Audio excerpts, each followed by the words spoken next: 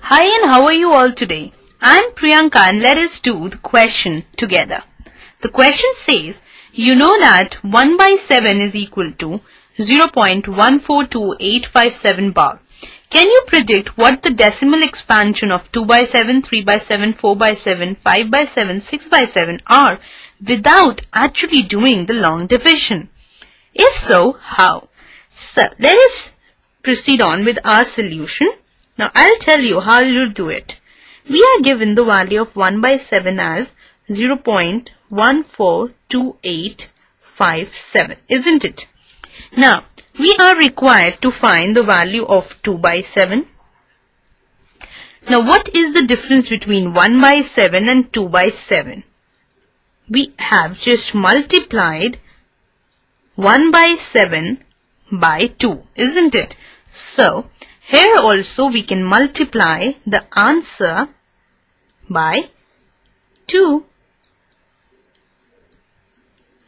The value which is given to us, we'll just multiply it by 2 and we'll get our answer. So, it is equal to 0.285714. Right? So, this is how you'll do the required question. Proceeding on to the next part also.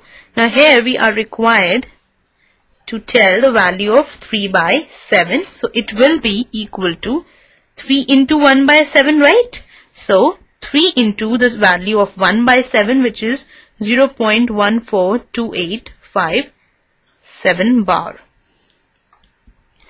And that is equal to 0.428571 bar. Similarly, we'll proceed on by finding the value of 4 by 7. 4 multiplied by the value of 1 by 7 given to us in the question. And the answer comes out to be 0.571428 bar.